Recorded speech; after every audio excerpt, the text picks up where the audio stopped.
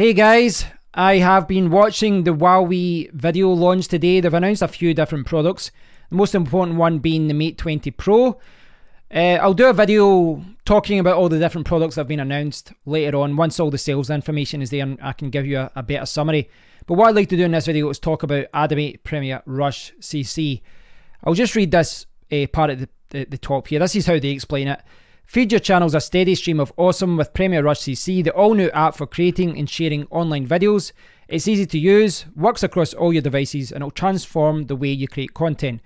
Now, I'll summarise that as basically it's a simple recording and editing solution that works on your phone, your tablet, and your computer. This is available for Windows and Mac right now. It's also available for iOS. So if you've got an iPhone, if you've got an iPad, you can download this and you can give it a try.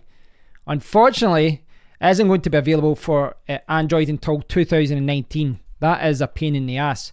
So I can't show you everything, how it works. I've installed it in Windows, so I'll be able to show you that, but it's a little bit annoying that I can't test it out, and really give it a proper review. What I was using before every now and then was Adobe Clip. Now, Adobe Clip was free to download, unlike this one, which you have to pay for, I believe. Well, there it's there, £9.98. I'm not sure if that's the case on the mobile devices as well.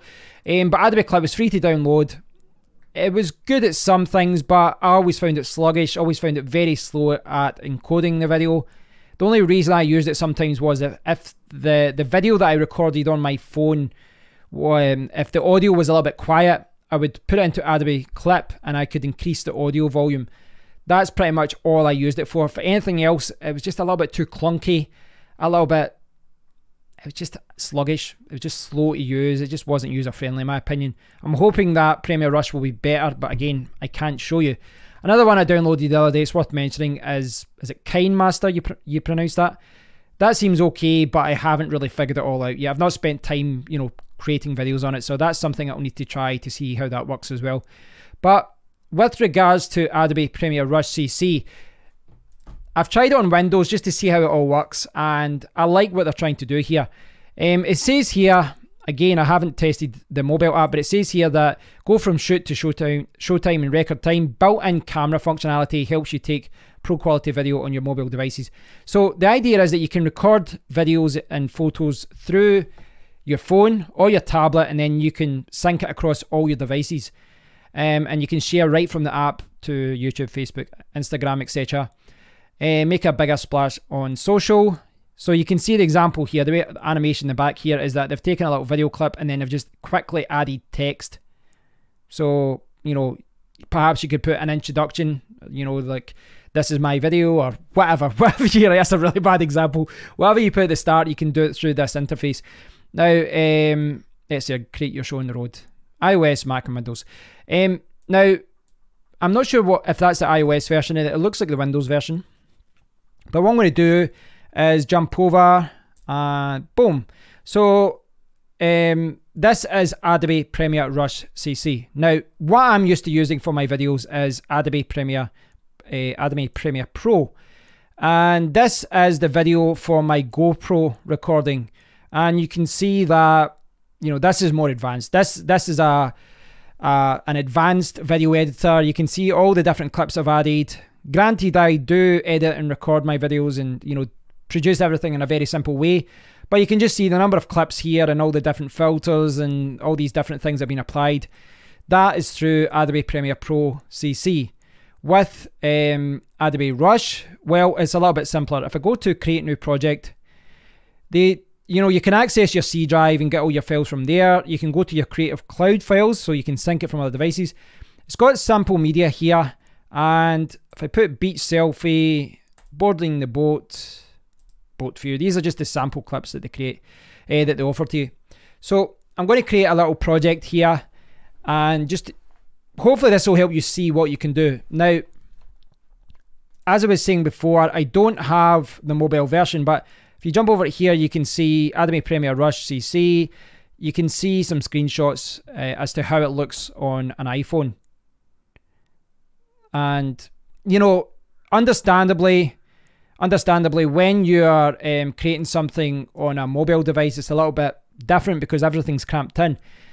But this is the Windows version. So I'll just take my webcam away for a second. So you can see the 3 clips have been added together. They're just in blocks. Kind of reminds me of ScreenFlow. If any of you guys have got a Mac, you might have used ScreenFlow. It kind of reminds me of that a little bit. Yeah, you've got cut, you've got delete and all that down there, duplicate. Right hand side, you've got an option to add text. So there's titles, there's transitions, colors, audio, adjust your audio, crop and rotate. And yeah, it's a very simple way of editing videos. Now, depending on what you're doing, that is exactly what you want. You can see there's a lot of cool options here. Auto volume, reduce background noise.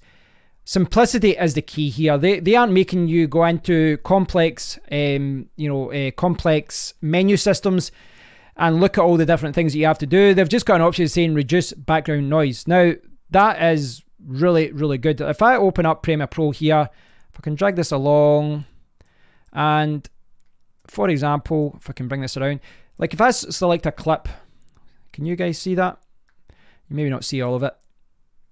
I'll try and bring this into shot. Right, so if I select a clip here, an audio clip, you've got all these different options here. I sometimes use the multi-band compressor. This allows me to change the audio. What is this? Oh, have I selected the wrong thing? I'm sorry, guys. Oh, you can't see that. So I've got the multi-band compressor here. It allows me to compress the WAV file and all that. These things are great. It gives you so much control over what you do and what you don't do. You can move things up and down and all that. But admittedly, I use Premiere Pro in a very, very simple way. So there is a big appeal to applications like this to just click on reduce background noise or just click on auto volume. Just a very simplified editing, application. I think it looks quite good. I do think it looks quite good, but there's a difference between using it on your computer and using it on your phone or your tablet. Now, I'm going to a conference and I will be using this gimbal a lot. I suspect I'll be making maybe 1 live stream a day, maybe 4 or 5 videos a day. I don't know exactly, but the idea is I'm going to be recording lots of videos, going around with the gimbal, talking to people, and all those videos will be on here. Now, that allows me to, I've got the video here, I can upload from here directly to YouTube. And when I upload directly to YouTube, if I've recorded a video with my phone, what I do is just upload directly to YouTube. And essentially all you do is pick a start point and an end point. But sometimes it would be good to clip a few clips together. It would be good to have a little bit more functionality. And that is where something like this comes in, where I can, perhaps clip a few clips together, maybe add a layer, maybe add some text, maybe change the volume. Hopefully it does what I want it to do, hopefully. But I don't know. I'll wait and see. I'll test it later on. As I said, as someone who does like recording through my phone, I do like recording through my phone. I would like to see more video editing options on Android. The ones that I've used, I've downloaded lots of them, and I find them all really slow, really clunky. I just find that the way that they work to be quite limited. Now, admittedly, Adobe Clip wasn't the best, but I'm hoping that Adobe Premiere Rush CC, I don't know why they didn't just call it Adobe Rush. I'm hoping that this will be better.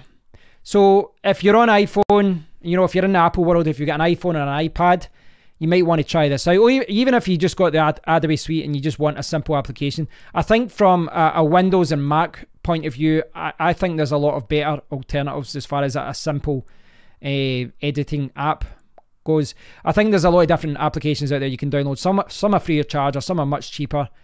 But I think the whole idea here isn't about the fact that this is simple. It's simple by design. The whole idea is that you can record on the move. I could start editing it and then I can edit it on my tablet and then I can edit it on my computer. Or I could record here and then when I go to my computer I can finish off the editing. Whereas normally I'd have to send the files manually.